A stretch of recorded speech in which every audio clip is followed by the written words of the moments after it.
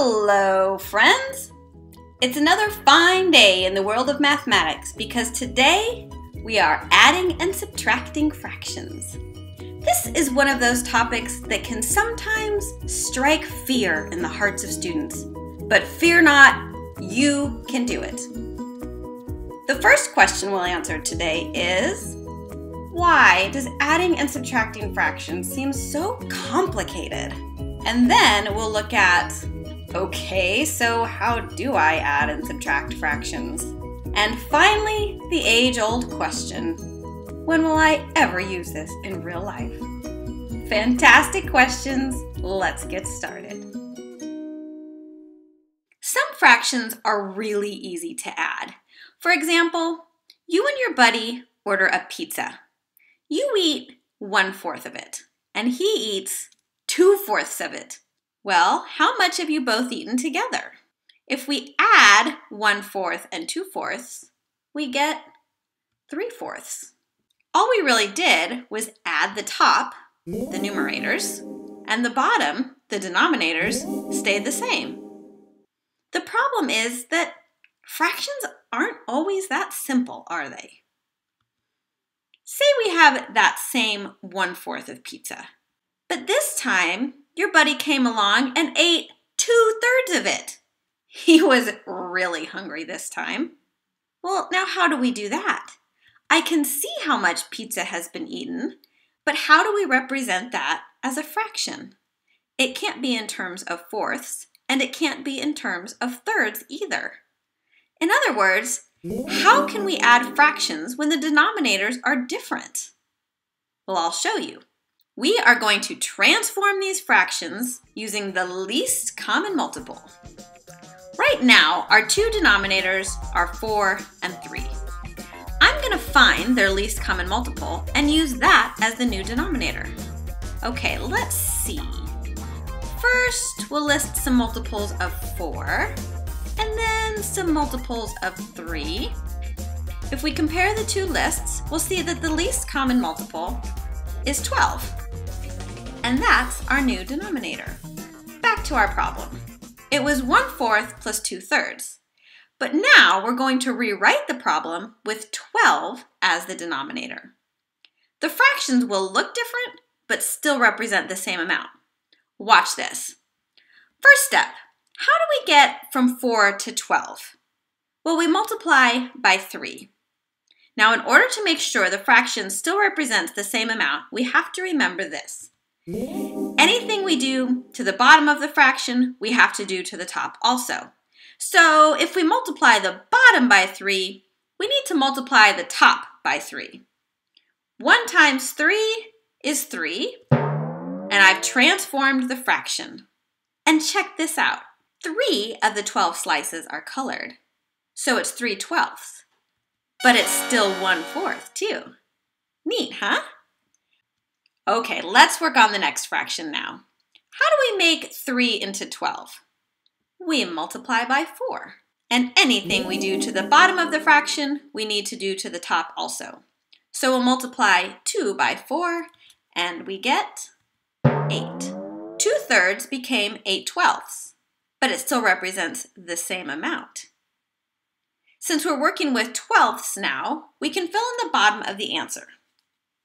Then we just add the numerators straight across, and we get 11/12, which matches what we had before, but now it's in terms of equal parts, 12ths. Let's try another one, but we'll go a bit faster this time. We have 5/15 plus 1/2, and first we ask ourselves, what's the least common multiple of 15 and 2? You are probably pretty good at this by now, so what do you think it is? If you think 30, you're correct.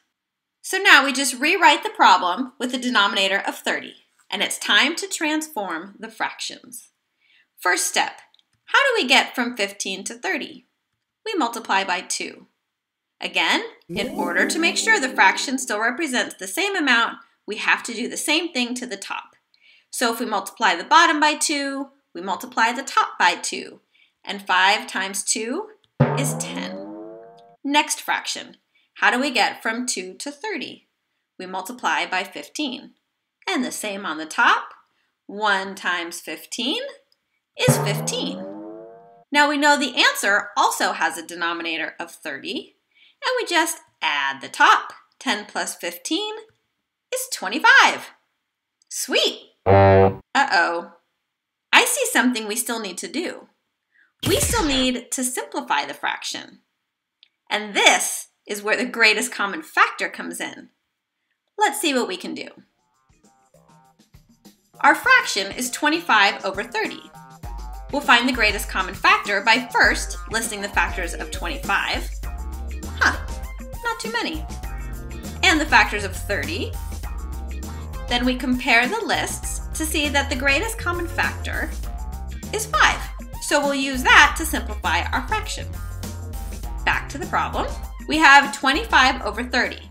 Using that greatest common factor of 5, we can rewrite 25 as 5 times 5, and we can rewrite 30 as 5 times 6. We cancel out the 5's, and we're left with 5/6. That's much better. Yeah, okay, what about subtracting fractions? Well, actually, once you can add them, subtracting is easy because it's really the same idea. Let's try one. 5/8 minus 3/6. First step, of course, is to find the least common multiple, which is what? 24. Now we'll rewrite the problem with 24 as the denominator and start transforming those fractions. To get from 8 to 24, we multiply by 3. We do the same to the top, and 5 times 3 is 15. Next one. To get from 6 to 24, we multiply by 4. Same to the top. 3 times 4 is 12. 15 24ths minus 12 24ths is 3 24ths. Can we reduce it? We can. First we ask, what's the greatest common factor of 3 and 24? It's 3. So with that, we can rewrite the 3 as 3 times 1, and we can rewrite 24 as 3 times 8. Cancel out the 3's, and we're left with 1/8. Now we're finished. It's not too bad, is it? I can already guess what your next question is.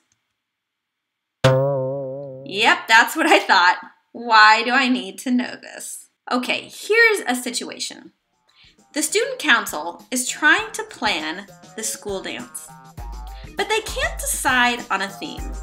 Should it be a zombie theme or a disco theme? They decide to poll the student body to see what they think. The results are that 1/3 want a zombie theme and 2/5 want a disco theme. Everyone else wants no theme. Wait, no theme? The student council hadn't even considered that. So now they need to reconsider. What fraction of students want a themed dance? And what fraction of students want no theme at all? Let's just take the first question. What fraction of students want a themed dance? Well, we know that 1/3 want zombies and 2/5 want disco. So if we add those together, we'll get the total students who do want a theme of some sort. We can do this. The least common multiple of 3 and 5 is 15. 3 times 5 is 15, so we multiply the 1 by 5 also, and the first fraction becomes 5/15. Now the next one. 5 times 3 is 15, so we multiply 2 times 3, and we get 6/15. Add them together, and we have 11/15. And we've answered the first question. 11/15 of students do want a themed dance. But what about the second question? What fraction of students want no theme at all?